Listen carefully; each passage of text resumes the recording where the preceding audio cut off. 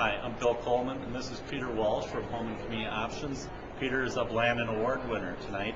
Peter, tell us about your project at Home and Community Options. Well, first I just want to thank Blandon for the support they gave us that enabled us to create this application. We've developed a system that enables us to provide remote supervision for developmentally disabled adults. My tongue is a little tied here. I'm so excited with this. Remotely, and so we can eliminate a night staff from caring for our clients, and this saves us money, but most importantly, it provides these clients with more independence, and they're excited about that. The men are really excited.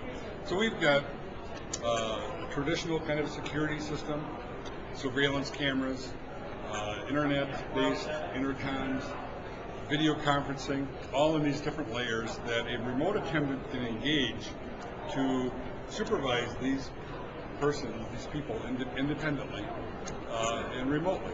And that's a wonderful thing. We're just really excited about that. We had just a meeting today with Winona County, and they are going to be hiring us to use our system to help a couple remain independent in their apartment. Otherwise, they'd have to move up.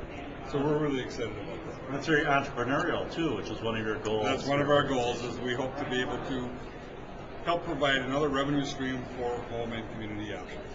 How about your health records? We have a client record system that we've developed also. We call it eFile. And eFile enables us to use our own forms.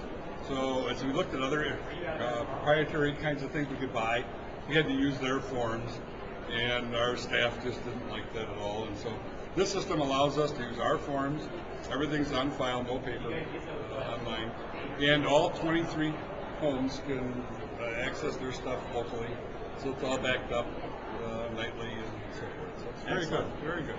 Well, congratulations, Peter. Thank you very much, Bill. All right.